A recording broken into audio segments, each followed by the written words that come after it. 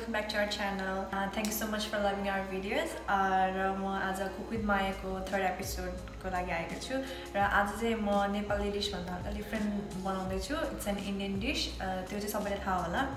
It's पाव भाजी अनि त्यस सँगसँगै म साइडमा चिकन चाप्ली कबाब पनि बनाइरहेको छु. Let's start with that. मैले 500 ग्राम चिकन मिन्स लिएको छु. अब म यसमा मेरो इन्ग्रेडियन्ट्सहरु एड गर्दै जान्छु. मैले एउटा एग लिएको छु अनि सम कर्न फ्लावर. म पहिला सल्ट हाल्छु टेस्ट अनुसार. टर्मरिक यो चाहिँ पाप्रिका हो जस्ट कलरको लागि, यो पिरो छैन. जिरा धनिया पाउडर अनि थोरै गरम मसाला.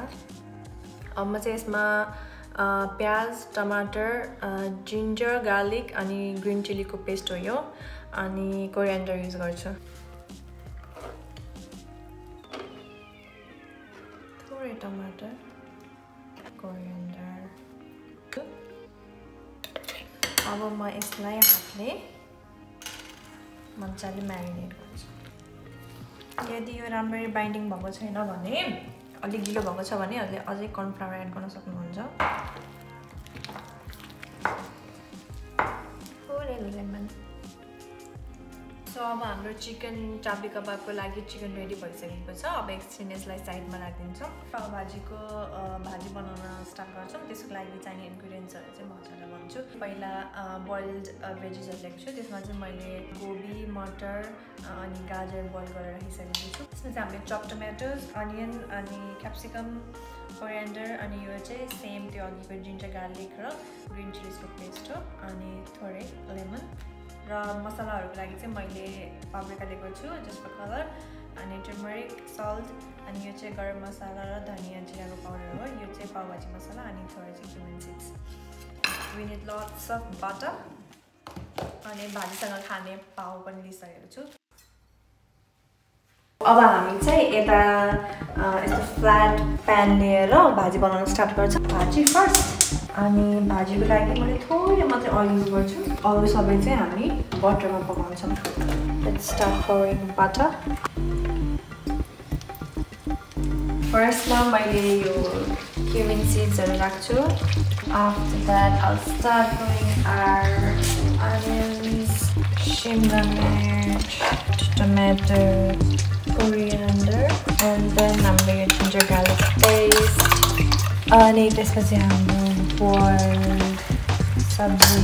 र अब चाहिँ म आलु हाल्न जाँदैछु जुन चाहिँ म अघि भन्न बिर्सेँ हजुरहरूलाई. त्यो चाहिँ मैले माइक्रोवेभमा बोइल गर्न राखेको थिएँ अनि मैले जस्ट बिर्सेको छु. सो अब हामी चाहिँ यसमा टोमेटोज पनि एड गर्छौँ.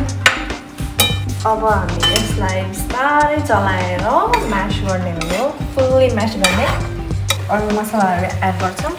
हाम्रो पाव भाजी मसाला, जिरा धनिया अनि गरम मसाला, salt, turmeric, and then our paprika for color.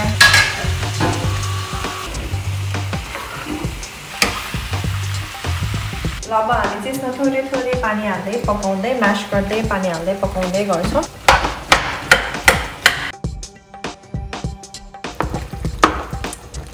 हाम्रो पाव भाजी अलमोस्ट रेडी हुन लागिसकेको छ. सो यता चाहिँ हामी चिकन चाप्ली कबाब बनाउन स्टार्ट गर्छौँ. म हातमा थोरै तेल लिन्छु यसरी लिएर अनि यसरी हजुरले जस्तो सेपको बनाइदिनुहुन्छ, गोलो लामो हजुरलाई जस्तो मनपर्छ त्यस्तो सेप बनाउँदा हुन्छ.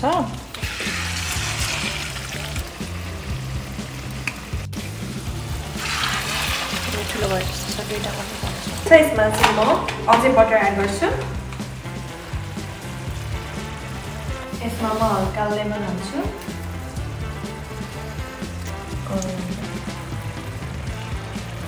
सो हाम्रो पाव भाजी रेडी भइसकेको छ.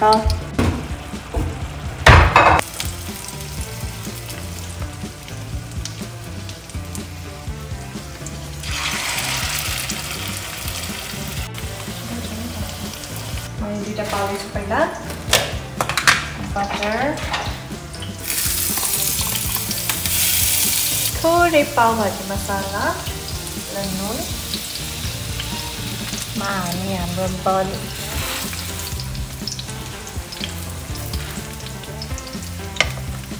रेडी गर्छौँ। सो हाम्रो पाव भाजी र चाप्ली कबाब रेडी भएको छ। सो लेट्स टेस्ट कस्तो भएको छ।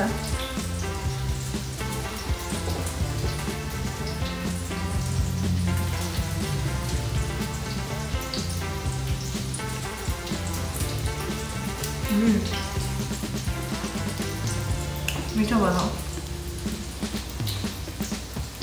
अब चाहिँ म चाप्ली कबाब टेस्ट गर्दैछु।